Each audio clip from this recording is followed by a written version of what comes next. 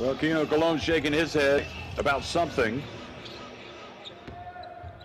But all that matters right now is the fact that VEF Riga have reclaimed the lead on the Zurich's 3 free throws after being fouled. 1 second. And now the three-point attempt is not there, and attempting to get the foul called on his three-point shot was Angola, and he needs to be careful here. If I click to Corsair Virtuoso SE USB gaming headset, tell me if you can hear this. So another technical has been called, and I think that's going to send him to an early shower. He clearly sticks his right leg out.